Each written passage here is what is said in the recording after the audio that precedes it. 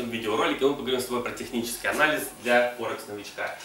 В этом анализе мы не будем рассматривать паттерны, какие-то супер-мега уровни, какие-то мега там объемы, поведение цены, фигуры и прочее. Мы поговорим именно для человека, который только пришел на рынок, буквально ему неделя-две, он не очень понимает, что делать, что ему можно посоветовать, какой алгоритм ему можно дать. Во-первых, что я хочу сказать, я всегда против индикаторов, но если ты торгуешь на первых порах и используешь дневные графики в своем форекс-терминале, то ты полное право имеешь использовать индюки. Индикаторы в свое время разрабатывались непосредственно для дневных графиков, поэтому в этом нет никакой ошибки. Следующий момент, что ты должен научиться как минимум делать, непосредственно строить уровни поддержки сопротивления, самые простейшие, то есть первая точка, вторая точка горизонтальная, это у нас сопротивление выше цены, ниже цены, соответственно поддержка строится по двум более-менее горизонтальным точкам.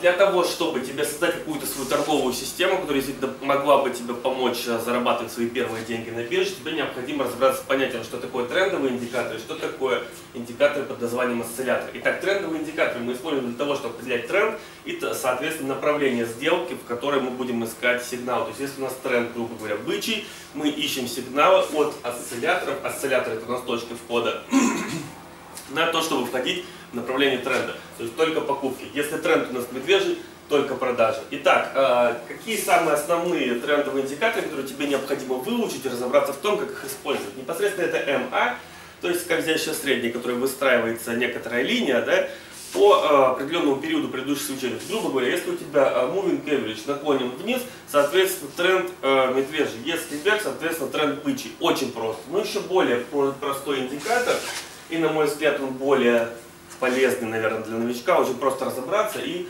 довольно качественные сигналы на дневных графиках. Это непосредственно индикатор RCI, он у тебя есть уже в терминале, стандартный период 14, можешь прям с ним и использовать. Если индикатор RCI, выглядит он так, там некое табло, уровень 50, вот если индикатор 50, его линия индикатора, в смысле RCI, выше уровня 50, соответственно тренд бычий.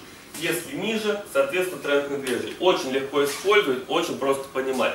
Также этот индикатор дает нам некую возможность понимания перекупленности, перепроданности, но на первых порах это знать не нужно. Просто уровень 50, выше бычий тренд, ниже медвежий тренд. Все. Соответственно, посмотрел на индикатор RSI, понял, в какую сторону торговать, переходишь уже к осцилляторам. Осцилляторы основные, это MACD, да, тоже также, между прочим, основанный на индикаторе Moving Average. И непосредственно стохастик. Стохастик тоже похож на RCI. Здесь у нас есть зоны перекупленности, перепроданности 80 и 20.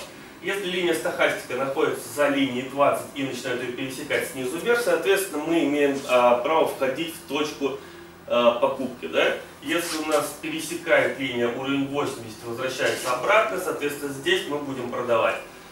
Собственно говоря, по Макдаку примерно то же самое, но это просто будет проще. У тебя также здесь идет некие уровни. Здесь у тебя идет уровень посерединке, как здесь у нас на RCI был уровень 50, здесь у нас уровень 0. Соответственно, если у нас в гистограммке индикатора Макдак появляется выше уровня 0, это у нас сигнал покупки. Ниже уровня 0 сигнал продажи. Все очень просто, ничего тут думать особенно не нужно. Единственное, все это работает при учете того, что ты используешь это на дневных графиках. Обязательно помни об этом, никогда не забывай. Следующий момент. Непосредственно мы создаем все эти индикаторы, берем в одну общую торговую систему и объединяем. Соответственно, на твоем графике дневном в терминале МТ4 должен быть какой-либо один из этих трендовых индикаторов, можешь использовать их оба, но единственное, это будет рассеивать твое внимание. И непосредственно добавляешь на график один из осцилляторов, который тебе более всего понравится. По тренду ты определяешь направление торговли, по осцилляторам ты определяешь точку входа. Все. Твоя торговая система создана. Непосредственно уровни поддержки и сопротивления ты используешь для того, чтобы определить какие-то цели и непосредственно особенное внимание уделять тому, чтобы найти точку входа, когда цена подошла к какому-то из уровней. И еще один важный момент – это использование объемов, обычных тиковых объемов в твоем торговом терминале. Если ты используешь объемы вместе с индюками, не с паттернами, а именно с индюками, то это два основных правила.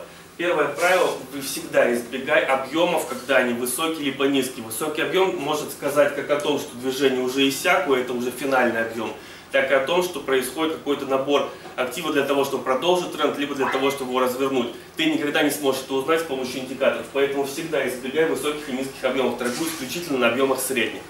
Следующее, второе правило – это рост объема у уровня беги. То есть, если у тебя подходит цена к определенной точке 3, вот здесь, да, и здесь начинается огромный рост объемов. Ты не можешь здесь знать, либо тут набираются объемы, опять же, для того, чтобы проломать уровень, либо для того, чтобы от него развернуться. Дождись того, чтобы цена дальше здесь как-то себя повела, и когда уровни станут средними, уровни, объемы, соответственно, только в этот момент ты опять смотришь тренд, опять же смотришь осцилляторы. Только после этого входишь в позицию. Все, на этом желаю тебе успехов, ставь большой палец вверх, пиши комментарии, до встречи в новых видеороликах. Пока!